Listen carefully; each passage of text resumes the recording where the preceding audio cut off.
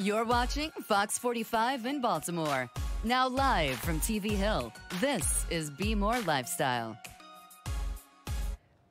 Hey, what's up, Baltimore? It's me, Lady T, and this is BMORE Lifestyle from Studio B at Fox Baltimore. Now, there's a lot going on right now, so let's get to it. Let me tell you. So, meteorologist Ashley Kramlich is here with us, along with our very own Terra, Reeves, and Persia Nicole from 92Q. Good morning, ladies. Good morning. Hey, awesome. Hey, you guys. Oh, it's ladies' night. We've got all the ladies in here. Okay, let me get a little dance. Come on, Ashley. Yes, okay, shoulders. Well, it's good to have you guys all on today. Let's move on to our Let Me Tell You segment. So 3 NFL coaches, along with their teams, are now facing hefty fines for not wearing their masks during the games. Pete Carroll with the Seattle Seahawks, Kyle Shanahan with the San Francisco 49ers, and Vic Fangio with the Denver Broncos will now have to pay a $100,000 fine. The teams are each facing a $250,000 fine. The just over $1 million punishment comes a week after a memo was sent to each team, reinforcing requirements to wear coverings over their noses and their mouths. What do you guys think? Oh my goodness, these large fines. Terra, you want to go first? Sure. So I definitely see both sides. Of course, safety being of utmost importance. And these guys knew the deal in the email beforehand, choosing to take the mask off during the game. Right. But I also understand, you know, it's a timed thing. They have so many seconds before they have to snap the ball and be penalized. So they're trying to get to their quarterback, to their offensive line, what kind of play they're trying to call. Right. And that's somewhat difficult with the mask on. And also in their defense, they're all tested before the games. That's true. They all That's have true. negative COVID tests before they're able to hit the field. They're practicing together every week. So they're kind of in some sort of a bubble, an NFL bubble, if you will. The players are lining up within, like, well, hold on just real quick. Let me get one another let me get Persia line. and Ashley in here too. Persia, what do you think? I mean, you I agree? understand, you know, it's hard to talk about plays when you have the mask on, right? Because I'm over there yelling in the store like, I want a Sprite, a Sprite. Like, you know what I mean? But, you know, too bad they can't be like the Baltimore Ravens, because we would never do that. Ooh, she said we are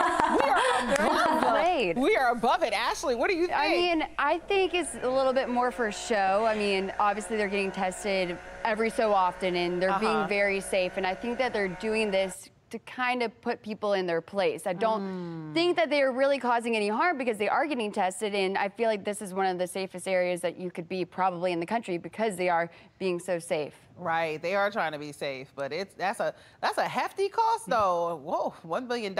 Okay, moving on to our next topic. Today marks the first day of fall.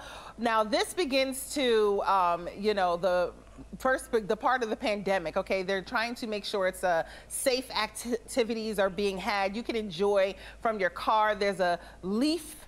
Let me see. There's like several new travel websites that you can go on to help track when the fall leaves reach their peak color, which is going to be fun, you know. So what do you guys think about that? Being able to track, you know, fall and the colors and stuff like that. I think it's going to make for a good selfie. What do you think? So for me, I didn't even know that leaf peeping was a thing. I heard of bird watching. But hey, I'm here for it. I love a good selfie background, so I'm with it. Right. Okay, so you're with it. Okay, Terra, what do you think? I'm good with leaf peeping. I like to be in there, like going on walking trails, things like that. You can keep your mask on. You can still experience fall because it's fall because the temperatures start to drop, right? So be outside, be active. Of course, once again, staying safe, but get your good group of girlfriends, go out, see some pumpkins, take some pictures. Social media is social distancing, so people can still enjoy your time on their phones. So love it. I like it. Love it. Ashley, tell me what I you agree. think. I mean, the next several weeks are going to be probably the best weeks left of the year. I mean, you're going to be having the best temperatures. It's going to be feeling nice outside. Why not get outside and enjoy the nice weather? I agree. I agree. The selfies are going to be so on point. Let me tell you this fall, okay? Okay. Okay. So moving on to our next topic, a new survey shows 40% of pet owners would give up their dog for a month rather than ditch their phone. Now, an online SMS marketing platform called Simple Texting polled more than 1,000 smartphone users in the United States. The point was to see what sacrifices Americans were willing to make in order to keep using their devices. So ladies, tell me, are you willing to give up the dog or the phone? Tell me. The dog gotta go. I'm sorry. I love my baby Coco, but I mean, my phone, no, like for a whole month? What would I do? What am I gonna do? Oh, wow. Wow. Poor Lassie. Ashley, what do you think? I love my dog. I mean, I guess I think I would keep my dog for a month, maybe carry a computer around everywhere, trying to get Wi-Fi. I don't know how I would survive without my phone, but I really do love my dog. So you get the computer meaning laptop, not desktop, right? Yeah, right, Hopefully. exactly. Okay. All right, Terra, what do you think? I think, so if it were just social media, I could definitely give up social media for a month over my little dog babies, but I need to be able to communicate to my friends back home, my parents, my brother, sister-in-law. So for 1 month, I could do without the dogs because while I enjoy like letting them out, feeding them, they are a chore. So I could give that chore up for a month and still be able to keep in touch with family and friends. Wow. Yes, sure. Okay, that's a harsh one. Everybody's choosing their phones over the. Oh man. I know. Wow, that's so sad. Don't tell the dogs. I won't tell them. I won't. Now, thank you, ladies, so much for joining us today. Now we want you to tell it. Would you go without your dog or your phone for 1 month? Head to foxbaltimore.com/vote and let us know. Or go on the Fox 45 News app under Explore. You can find the spot to vote right there. At the end of the show, we'll see what everybody thinks. Also, a Baltimore area author set to release a new children's book soon. How a playful pup is helping teach kids valuable lessons to pause and think. And don't keep putting off that annual checkup. How women can take charge of their health right now.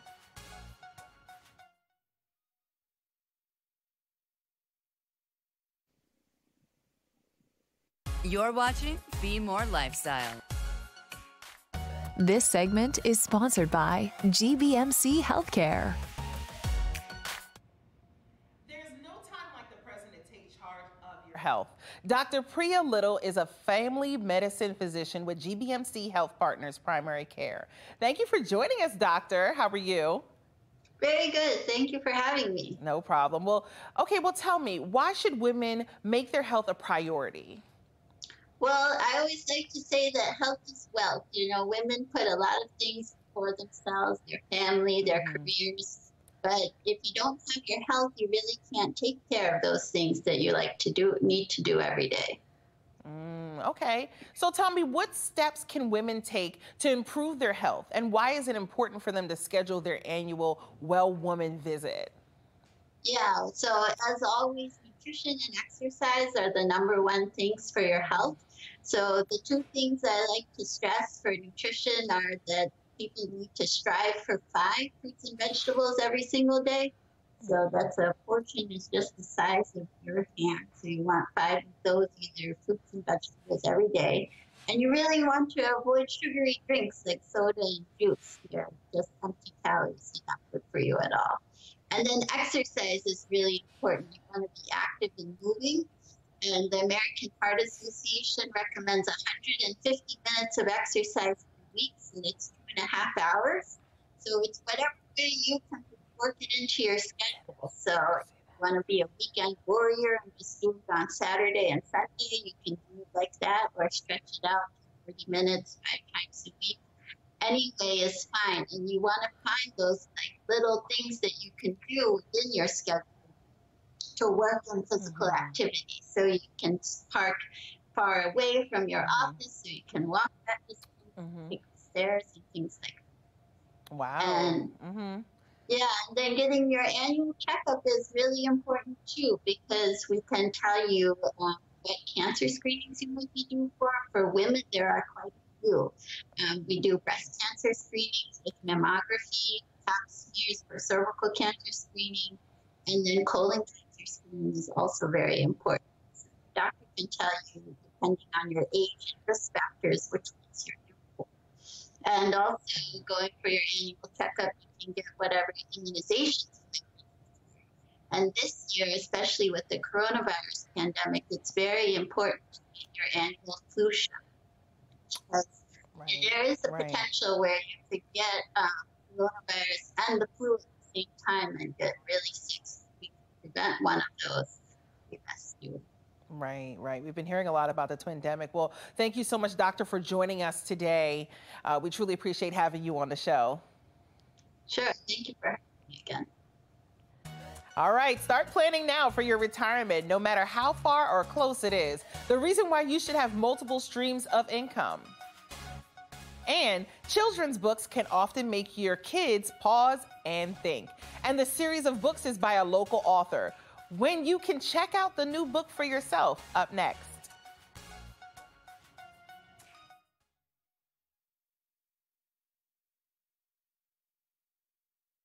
This is BMORE Lifestyle. Welcome back. Well, a playful pup is showing kids the best ways to pause and think. Miranda Middleman is the author of the Pause and Think children's books. She's from the Baltimore area. Good morning, Miranda. Good morning. How are you? Good. Thank you for joining us. So tell us about your new book. My new book is called Pause and Think, Be a Good Sport. And it actually releases a week from today. I'm so excited. This lesson is the fourth one in my Pause and Think series. And each book teaches a different lesson through the eyes of my buddy Weaver here. He's my rescue dog. Oh, well, we see the inspiration right there, sitting right next to you. Did I hear it's a special day for Weaver? A very special day for Weaver. Today is Weaver's 5th birthday. Oh, happy birthday, Weaver. Wait, how old is Weaver? Weaver turned 5 today. Oh, he turned 5. Okay, okay. Yeah. So now, back to the book. What can kids expect to learn from your books? Each book and Think book teaches a different valuable life lesson, and this one in particular, called Be a Good Sport, is all about kindness, showing respect to others, supporting each other, and treating others the way you want to be treated. And this one, Weaver actually meets a brand new friend in this book, so we're excited for the new character. Oh, okay. Now, you're also partnering with the Maryland Book Bank. Tell us about that. So this quarter, I'm partnering with the Maryland Book Bank. We have a Charity of the Quarter program, so a portion of the proceeds from every Pause and Think book I sell goes to a different nonprofit each quarter. So the Maryland Book Bank is our Charity of the Quarter. And they're such a wonderful organization. They're local. They help provide books to students and teachers in the area, and it's especially important during these crazy times. So they're doing wonderful work in the community, and I've been so honored to partner with them, along with about 12 other charities so far. We've raised almost $8,000 so far. Wow, congrats. So where can we pick up the book, and how do we get more info? The books are available now for pre-order on my website, which is pauseandthinkbooks.com, but that's spelled P-A-W-S, like puppy paws. Oh. And they'll be available at Barnes & Noble and Amazon as well, but I always encourage people to go to my website where they can get a signed copy from me. Oh, all right. Now, what are your future plans after this book? There's going to be many more Pause and Think books. We have so many great lessons to learn, and Weaver here is always helping me teach them. We go to schools together, and I'm hoping we can visit more schools. We've visited about 140 so far. Wow. And we plan to do a lot more schools in the future. Hopefully there'll be more Pause and Think books, and as we grow the company, I really hope to raise more money for different nonprofits all over the country. Oh, well, thank you for joining us, and happy birthday, Weaver. We appreciate it. And don't forget, the virtual book launch party is happening next Tuesday at 6 on Facebook Live, and we can't wait to read the book. Thank you guys for having us. We appreciate it. Next, I'm going to toss it over to Amy. There's a sunny day for the first day of fall. Oh, I'm sorry. Meteorologist Ashley Kramlich enjoyed some time outside this morning at the Maryland Zoo. Hey, Ashley girl. Yes, hey, Tiffany. It was a beautiful morning. I was hanging out with the penguins this morning, and I want to show you this. Typically, when I'm at the zoo, the penguins are usually swimming, but it was so cold this morning that none of the penguins were actually in the water. Temperatures were in the 40s here in Baltimore, but our outlying areas, some of us dropped to the 30s. Luckily, I am tracking a warm up. Let's talk about today, though. Today is officially the first day of fall. That did occur at 9:30 this morning. This is when the sun beams directly on the equator, and it typically leads to equal amounts of daylight and darkness. Not the case for us. We'll see about 12 hours and 8 minutes of daylight today. By September 25th is when we'll see equal amounts of daylight and darkness. And then as we go into the next several months, we quickly lose that daylight. By December, we're looking at daylight hours less than 10. So for right now, temperatures are pretty nice and comfortable. We have warmed up to 65 here at BWI, 62 in Annapolis, 63 in DC. Temperatures right now are actually warmer than yesterday's high temperatures, and we will continue to rise over the next several hours. It's a great day to wash the car. Temperature around 70 by 2, and we rise to a high around 73 this afternoon. Really nothing stopping you in the way weather-wise, actually over the next several days.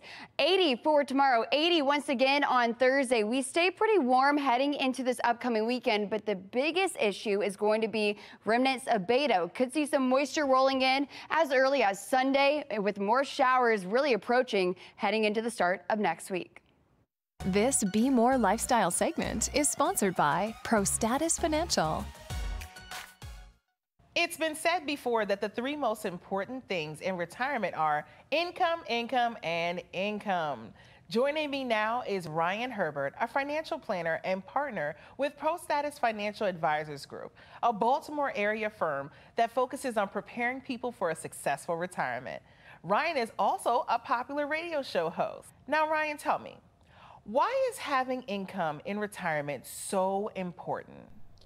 I think that having income in retirement is extremely important to people because you want to make sure that no matter what happens in the stock market, you have exactly how much you need every single month. You want to have that income stream be as reliable and predictable as your current paycheck, so no matter what happens, your lifestyle doesn't have to change in retirement. Now tell me, how does having a dependable income impact our lifestyle in retirement? Well, you want that income to be as dependable as possible because you don't want a market drop to affect your day-to-day living. You don't want that market fluctuation to change how much you can spend on clothes and how much you can spend on groceries and the things that you want to do with your life. You want to make sure that no matter what happens, you're going to have the retirement that you've always wanted. Why do you believe that it's important to create multiple streams of income? So having different streams of income really comes into play in trying to be as tax efficient as possible, because the overall goal when it comes to retirement is you want that income to be, number one, reliable, and you want to pay the least amount of taxes legally possible. No one ever wants to pay more than their fair share.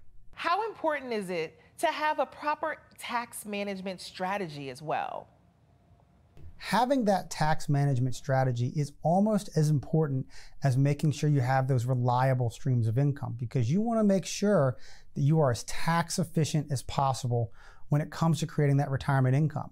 Nobody likes surprises, especially when it comes to your taxes. So when you're doing your taxes at the end of the year, you don't want to have some big surprise because you weren't being as tax efficient as possible. And nobody wants to pay more than their fair share to Uncle Sam. Thank you, Ryan, for joining us today. We appreciate it. So for you at home, if you want to learn more about creating a dependable income for your retirement, ProStatus Financial has a great offer for you right now for the first 5 callers with a portfolio of $500,000 or more. They're offering a complimentary retirement plan just for you. This will allow Ryan and his team to sit down with you personally and provide you with a roadmap, analyzing where you are right now and discuss your best steps to really get ready for a successful retirement. A game plan to get you where you need to be. The number to call, 410-892-1221. Again, 410-892-1221. Time is running out for you to tell it. Would you give up your phone or your dog for a month? Let us know at foxbaltimore.com/vote.